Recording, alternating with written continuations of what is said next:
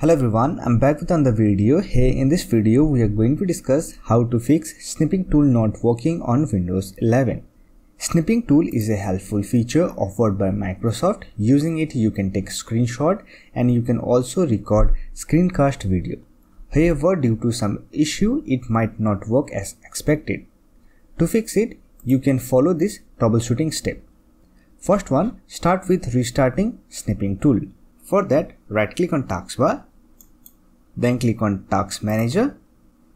Here click on Processes and look for Snipping Tool. Right click on it and click on End Tasks. It will close your Snipping Tool application. After that, simply restart your computer and try to use Snipping Tool.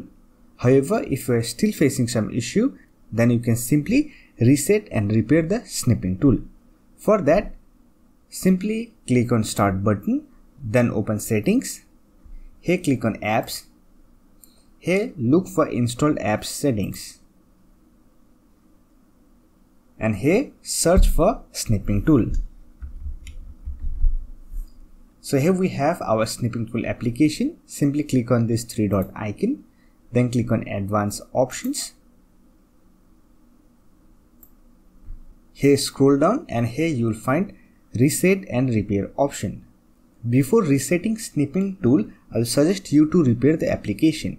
To repair the application, you can simply click on this repair button and it will repair your application without deleting your app data. However, after repairing the Snipping Tool, if you are still facing some issue, then you can simply reset the application. When you reset your application, it will delete all your app data. For that, click on Reset button and confirm your action.